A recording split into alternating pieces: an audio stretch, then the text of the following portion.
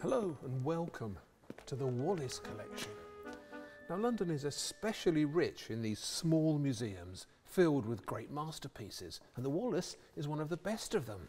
I mean, they've got extraordinary things here, like Titian's Perseus and Andromeda, where she needs to be saved and he's here to save her. The Swing by Fragonard is another favourite. Such a naughty picture with its hidden implications.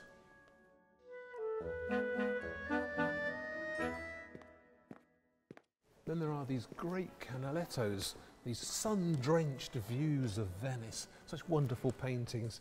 The Wallace has got two of them. This one's especially good, but just beyond it, where this sword in a frame now hangs, this is where usually the most famous painting in the Wallace collection can be found. But it's not here now, because it's got its own show downstairs.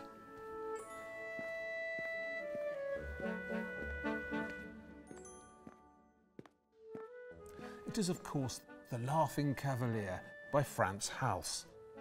A painting everybody knows, of a cheerful chap in a flamboyant costume and a face that seems full of fun.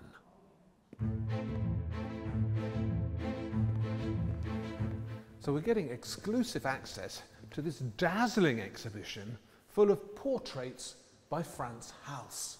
Now, of course, the Laughing Cavalier is the star of the show, but just feast your eyes on all these other fellows here.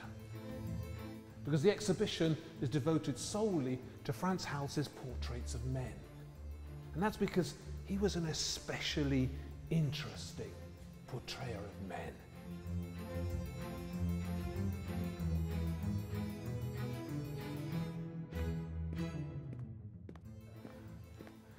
I recognise this fellow here because he usually hangs in Kenwood House in Hampstead Heath. I used to see him quite a lot during the lockdown when Kenwood House reopened.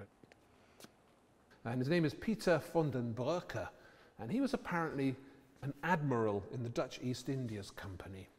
And according to legend, I don't know if this is true or not, he was actually the first man to bring coffee back to Europe. But what is amazing here, and what no other portrait painter was doing at the time, is just capturing this real sense of what Peter van den Broeke was like. I mean, look at his hair. It needs a comb, frankly. And this rather unkempt moustache and goatee. You know, people usually go to portrait painters to be flattered, to be made to look more handsome than they are. But you don't get that with Frans Hals. With Frans Hals, you go to him and you come out alive. He painted you as the real you.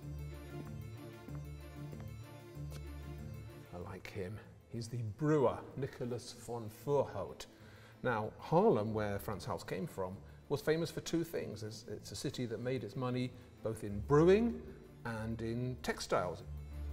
And this fabulous portrait seems to encapsulate both those things, doesn't it? Look at that face. I mean, that's the face of a brewer if ever I saw one. And look at that wonderful slashing satin doublet he's wearing. I love the way too that Hals pushes his people right under our noses. So the way he's holding his hand, his arm sticking out like that straight into us, it involves you and pulls you in. That's one of the features of Hals's portraiture, that everybody is different.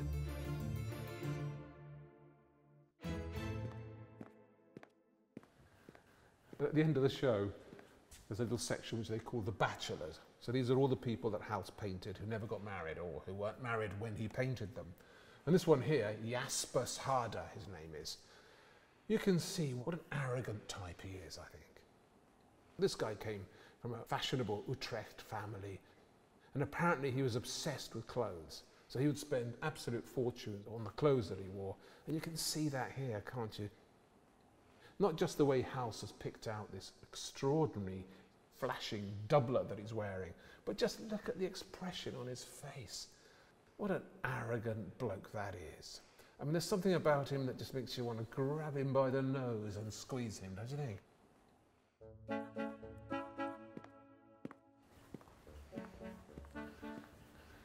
To the Laughing Cavalier we go.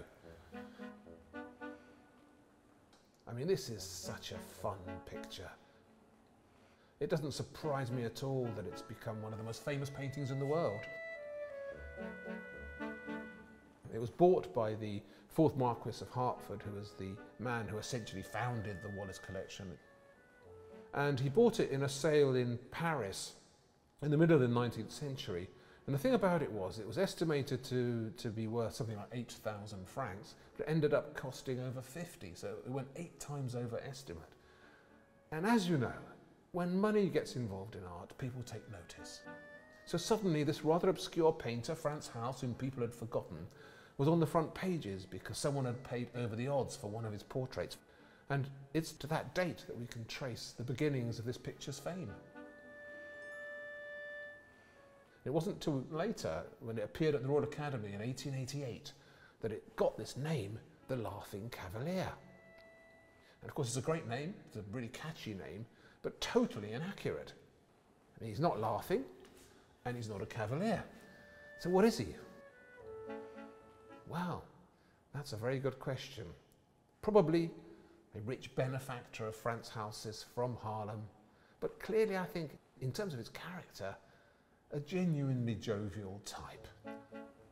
You could have such fun spending time in the pub with him, couldn't you? But when you get close to him in this show, he's not even really smiling, let alone laughing. He's kind of looking down on us, I feel, almost as if he's judging us. I mean, most pictures, you look at them. This one feels really strongly as if he's looking at us.